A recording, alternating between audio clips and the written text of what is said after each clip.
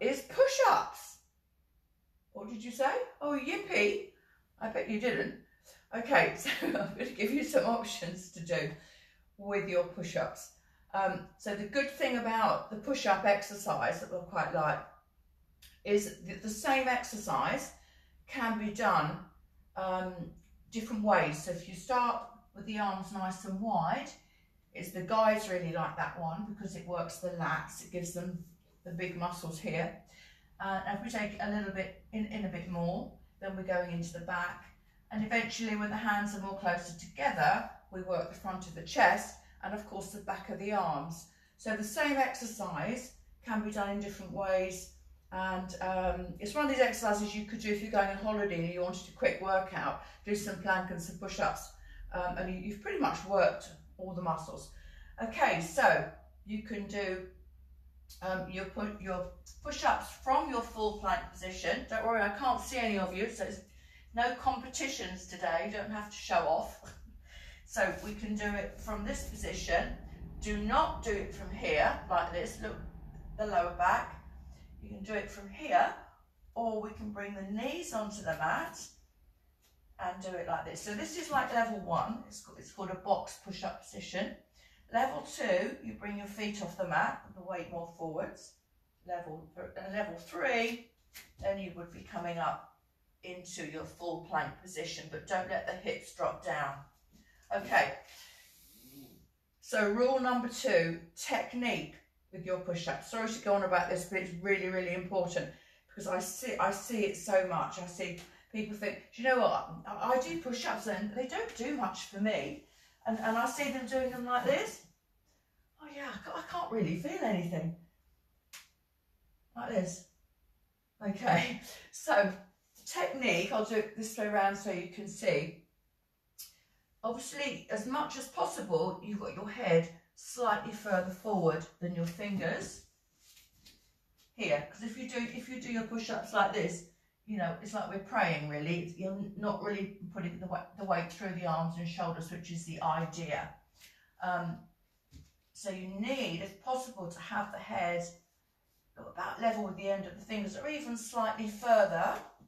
Okay, so again, you can be full push up, this one or this one. When you bend your elbows, make sure your head is there rather than here. But the position of the arms is important. As I said, if you do your push-ups like this, again, we're not really doing anything and you're putting the strain through the shoulders. So what you need to do is take the elbows slightly backwards and out to the side in a bit of a diamond shape. So like that action.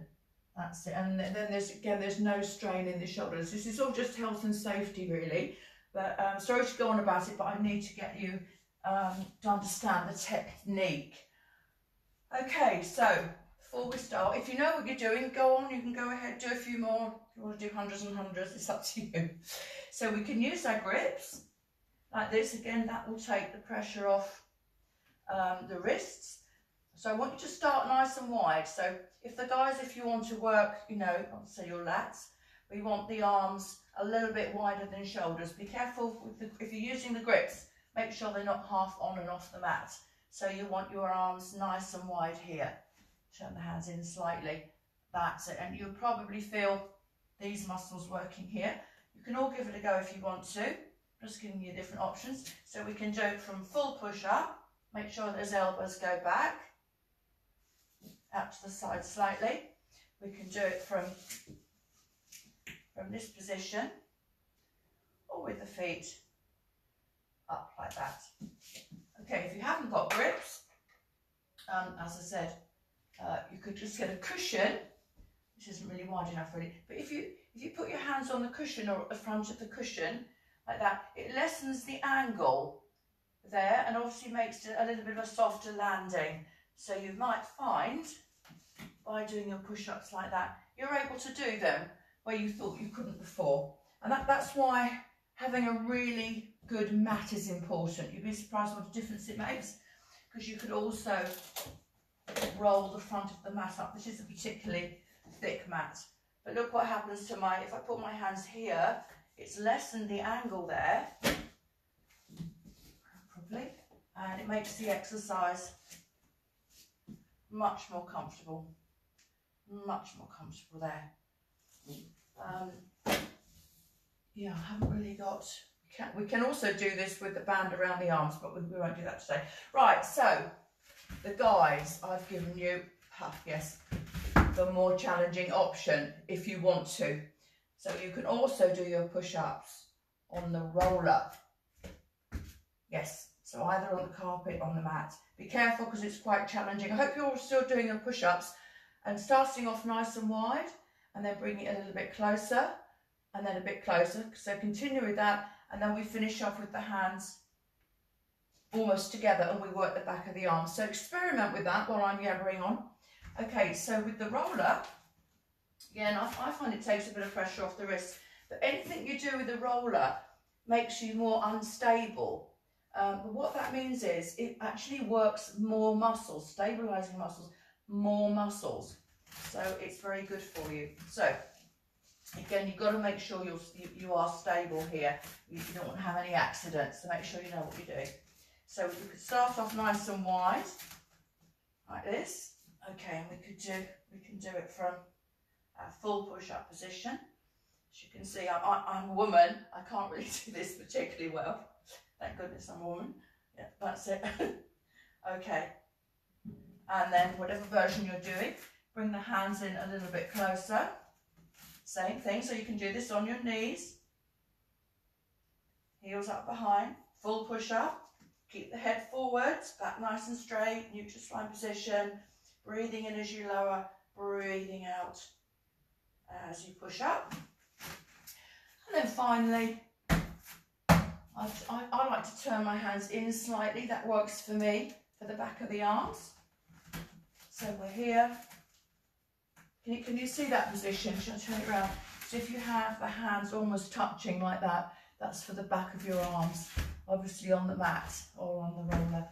So again, from your box push-up position, make sure the elbows go out to the side. Bring your feet up. A little bit more challenging, make sure the head is further forward than your fingers. Or you might be able to do it from our full push-up, down and up. Don't let the hips drop down like that. You're lowering, but keep everything level. And you will really find this work the back of the arms. Okay, so keep going. So you've either got your other versions, you'll be doing it on your cushion if you want to. Different versions. Or with the wrist grips. The wrist grips. I like to turn my grips in that way, the hands that way.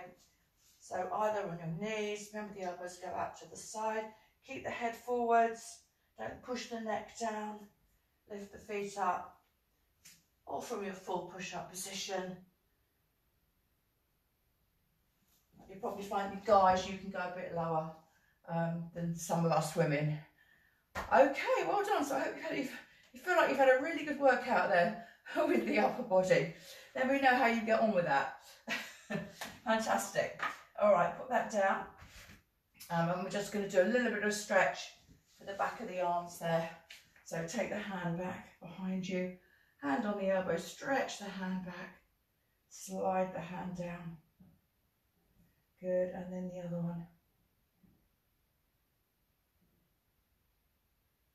Excellent, and all the way back there. Stretching.